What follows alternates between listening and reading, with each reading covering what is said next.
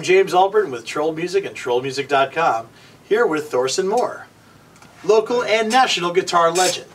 He's playing my 74 SG with Seymour Duncan Antiquity pickups in it, and he's going to be trying out the Diamond Positron Amp for the first time. Let's see how it goes. Thorson? Okay.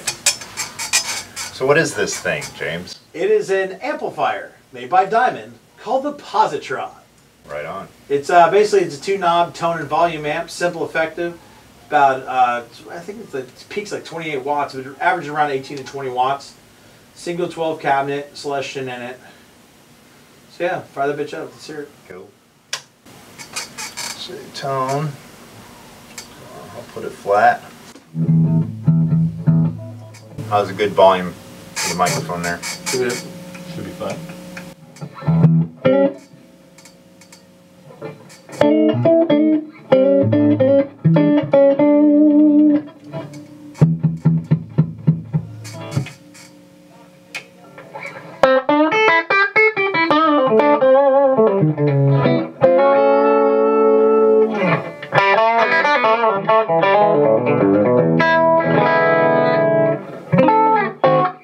Pretty loud. Yeah, you can hear it sharp break up. That's It's Class A. That's on 2. Yeah, it's Class A, so.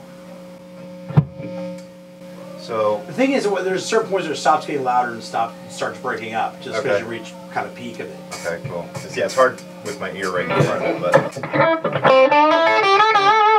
sounds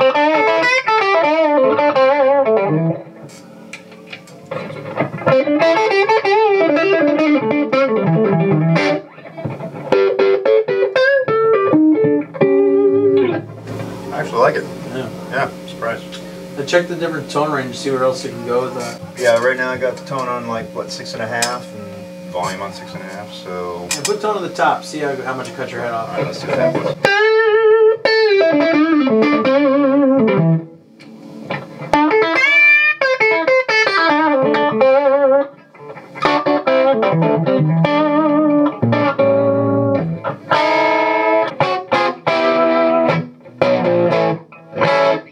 Almost Telecaster.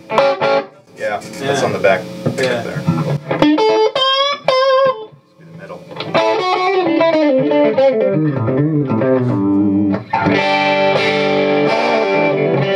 And you can hear like all the tone in it. So, Yeah. I mean all the character of it.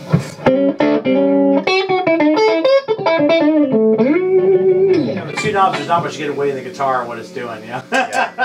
Yeah, which is helpful. I mean, you know, especially if you're using like a reverb, you know, on a pedal or something. And if like you're spending a lot of money on a guitar with expensive woods and all these expensive hand-wired special pickup like this guy, it's like all of a sudden you're plugging in an amp with like, that's all digital. You're like, what the hell am I doing this for, you know? Yeah, exactly. Yeah. All right, put tone in, put tone like 1, see that does. Alright.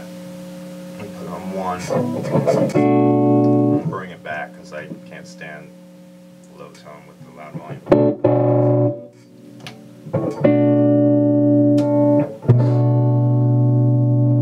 Alright. That's all the way up.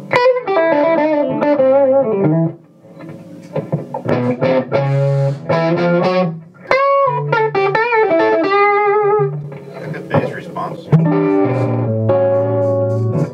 Close back cabinets, man. The reason for that.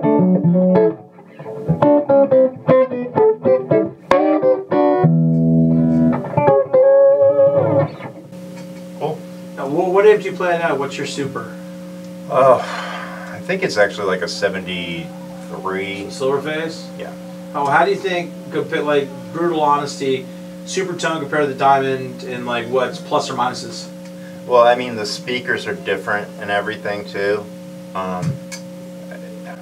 You know, I would have a hard time comparing the two. Yeah. You know, because this seems to have a lot more power, and you know, as far as you know, than my amp. You know, mine kind of it's got 410s in it, and Yeah. it, you know, breaks up pretty easy, and it's a great amp. I mean, I love it. I probably wouldn't play much else, but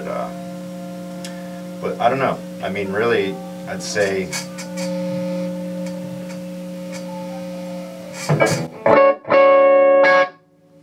This seems to have more of a Marshall feel to it, to me, like, you know what I mean? Yeah. It has more of that kind of, You know, I don't know if that's the closed cabinet or if the circuitry or it's what. kind of both.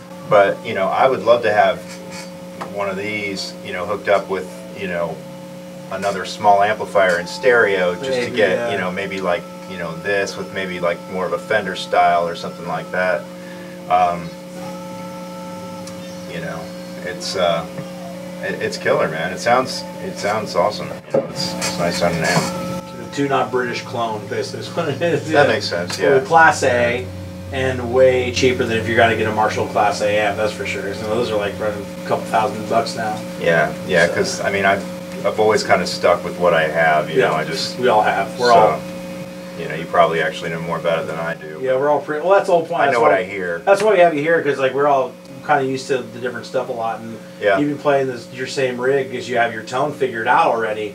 Mm-hmm. It's kind of nice that someone who has their ears set to what they like and throwing something else at them, see how they approach it, and say, well, it's like this, and this compared to how I play. Then we can get more of like a secondary opinion. well, what does this run? Yeah, the whole thing is like $800. It's like $499 for the head, $299 for the cap. Okay. So yeah, I mean, so you're looking at a usable small 112 combo for right $800-900 out the door. Okay. You know, and again, it's Class A wiring, so you don't have any of that weird.